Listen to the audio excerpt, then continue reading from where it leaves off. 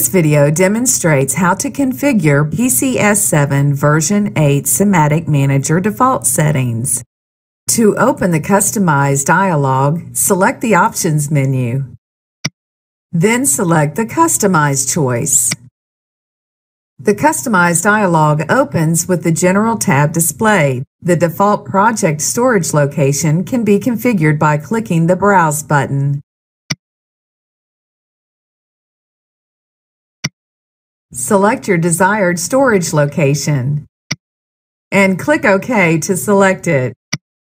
Do the same for your library storage location.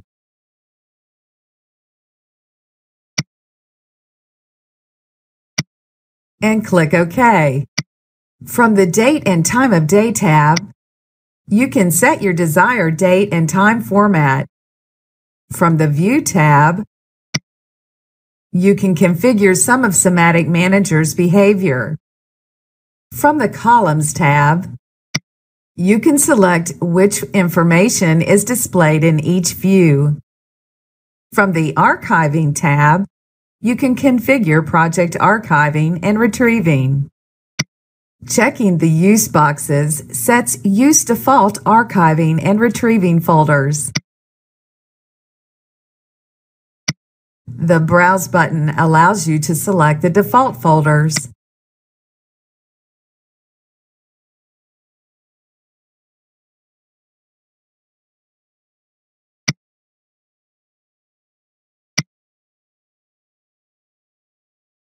You can select different folders for archiving and retrieving.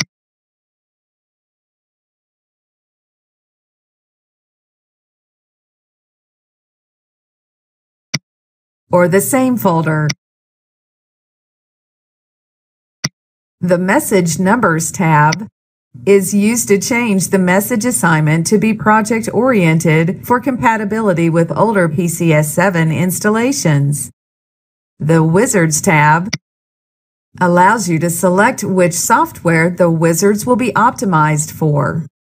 In the Language tab, you can change the general and mnemonics language used throughout Simatic Manager.